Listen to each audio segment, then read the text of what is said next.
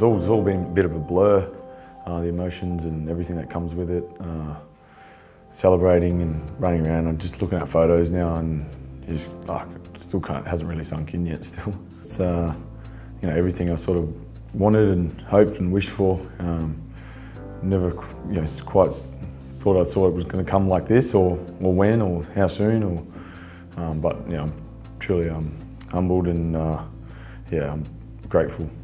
Yeah, I think that when I first come over, that's exactly how I thought. I had a lot of expectation, big contract.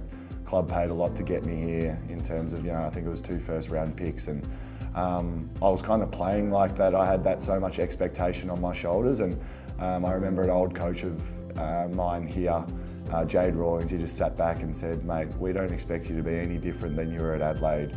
We don't need you to come over here and be Superman and try change, be the saviour. And I think that just sort of settled me. And in 2020, I went into the season really wanting to be a great teammate and execute my role every week. But this year I thought to myself, how about I just try and become a great player? And as I said before, I wouldn't be able to do it with the guys around me, but in terms of my own individual stuff, I've just sort of put that on the back burner in terms of expectation and just done what the team needs, and in the end it does come, and then there is individual success off that. Already this year I think that myself and Steve get a lot of the credit externally, but I feel a little bit bad because myself and Steve wouldn't be able to be the players that we are without Harrison Petty, Christian Salem, Trent Rivers. We obviously had Adam Tomlinson early on in the year and unfortunately did his knee, but we wouldn't be able to be the players that we are without those guys around us.